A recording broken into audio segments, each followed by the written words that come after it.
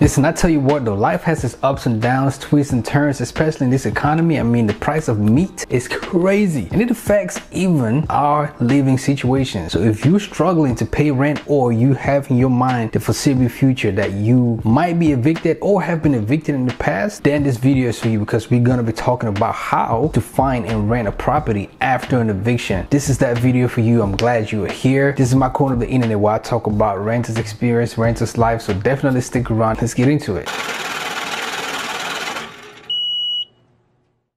The rent is too damn high party. People are working 8 hours a day and 40 hours a week and some a third job. The rent too damn high movement. The people I'm here to represent can't afford to pay their rent. They can't eat breakfast, lunch, or dinner. Listen, child's stomach just growled. Did you hear it? Gotta listen like me. I mean, listen, the moratorium which protects renters has long expired, long past, and I'm seeing a lot more people evicted. Like I said in my previous video, if you haven't watched it out, check it out. I have seen as much as 2 people evicted in this month of May 2022 alone where I live. So definitely this video is important. It's definitely a process. It requires some patience, but there are tools out there, and let's jump right into it. So to get started, before you find ways to fix your eviction that shows up on your record, you need to understand who actually can see your eviction record. Now, most properties or landlords out there, especially if you're renting from a community, they run what is called a renter's background check. And before they approve you for rental, when your landlord runs a tenant screening, also known as a renter's background check, the eviction will start showing up on your record. They will see that information. It's definitely a red flag that could cause landlords to definitely put your application to the side or deny you from renting a property. Now, although it's extremely rare, there are in fact ways by which you can get an eviction notice on your record expunged. You can consult with a lawyer and take it all the way to court, and the judge can rule.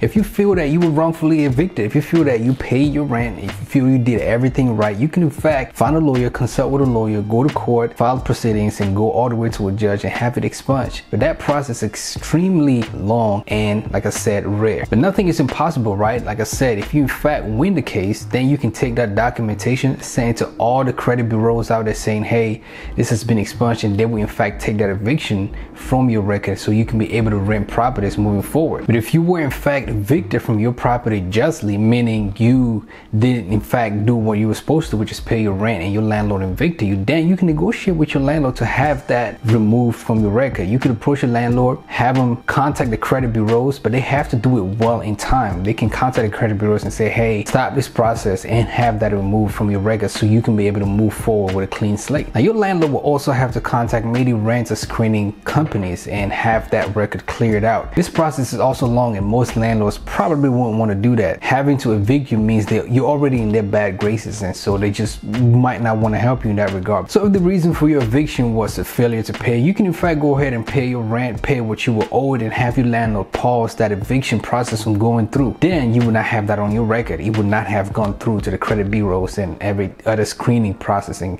company. Now, the landlord must accept that payment and reach out to have those proceedings paused or halted. Now, whether the case is you paying off a collections agency or a landlord, you must in fact have that whatever is due paid before you can be able to rent future properties. Now, the next thing you want to do is raise your credit score, because this is in fact something that is looked at when you go to apply for renter's property. You definitely want to raise your credit score. Evictions or failing to pay definitely lowers your credit score by hundreds of points. Now, a good credit score is around 670, maybe higher, 700s, of course 850. We all want to be there, but you definitely want to work on raising your credit score. Now, there are tons of ways and tons of videos out there on how you can raise your credit score, how you can build better credit. So definitely explore those methods, because that is one thing that you can do to help the situation raise your credit score. Now, another thing that you would need to do is prepare to make your case. I talk about this a little bit in my previous video about not being able to afford rent. Because of your eviction, you would need to prove to your future or your prospective landlord that you will be a reliable tenant, and that would take a little bit of time, a little bit of patience. Now, how can you build your case? How can you prove to your landlord that you are reliable? Well, for one, you can use co-workers, you can use colleagues. If you're a member of a club where you volunteer, where you provide services, you can hit them up and have letters, have phone numbers, have references where your landlord can contact you, ask about your reputation, ask if you're reliable. But definitely don't contact family members, because that is not as tangible. Now, another thing that you can do is have a guarantor or a co-signer, and I would brush up on what a co-signer or why, or if you need a co-signer in a separate video. But if your landlord is still hesitant on lending you or leasing you a property, then you definitely want to consider having a guarantor or a co-signer. Now, this is an excellent method to having a property rented to you if you have an eviction on your record. But it can be tricky. It can be tricky because you will need to contact somebody and have them co-sign on you renting that property, and they will be liable for you not paying if you fail to pay your rent. Now, while a guarantor and a co-signer have the same or similar responsibilities, the difference is that a guarantor cannot live in the property while a co-signer can in fact live in the property. So definitely see which one you want to go with, a guarantor or a co-signer. Most likely a co-signer, and explore that option. Like I said, it's a good option. Can be tricky, but definitely it's a good option to have a co-signer. Now, another thing that you might consider doing is having a roommate. A roommate is an incredible way to build renters history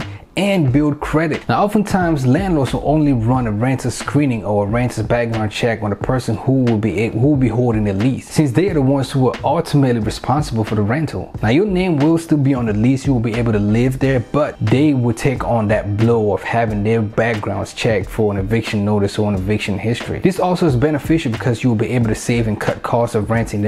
I'm guaranteed there's people out there who are looking for roommates, because like I said, the market is crazy right now. Rental properties are so expensive, and renting with a roommate is just much more affordable. Now, another thing that you might consider doing is renting from a private landlord. Most corporate rental companies, if they see an eviction notice on your history, they would deny your application. So going with a private landlord, going with a private person may be a more viable option. Now, a private landlord most times than not will be able to sit down for a renter's interview, go over your references, and consider your application. An apartment building or a renter's community might not. Now, you might also want to consider contacting the Consumer Financial Protection Bureau to find counselors for you that will help you find rental property, and I will have a link in the description. And lastly, be ready to make concessions. Now, the biggest challenge with a renter who has an eviction history is being able to prove that it won't happen again. Now, whatever the issue or whatever the situation was with the last eviction, you will need to prove that that won't happen again. If your eviction was due to failing to pay for a month, offer an upfront amount. Offer to pay much more in an upfront amount, so that if you fail to pay for a month, that can just be taken out from that upfront amount that you already deposited, that you already paid. If your eviction was due to having an authorized animal, if your landlord was in not pet friendly environment and you had an authorized animal, have a pet resume to prove that you're a responsible pet owner. If the reason for eviction was due to property damage, offer to pay a higher amount for the security deposit. In most communities it's $200. Offer to pay $400, $500, $1,000. That way they have an assurance that if something's damaged, they can just take it out from the higher amount of security deposit that you put down. And lastly, what you can do is sign a lease that is on a month-to-month basis. That way you can build history, that you can build trust with your landlord, and then transition into a long-term lease, whether it's 4 months, 6 months, or a year. And whatever the reason is, getting evicted is stressful. It's something that I do not wish on anybody or myself. I have seen it happen a lot of times, like I said, in the past month alone, twice. So I definitely hope this video was helpful. Hit the subscribe button if you enjoyed this content, and hit the bell notification so you get updates every time I drop something new. That's more on this channel like this. Leave a comment, let me know what you think. Let me know topics that you want me to touch on this channel. I will see you on the next one.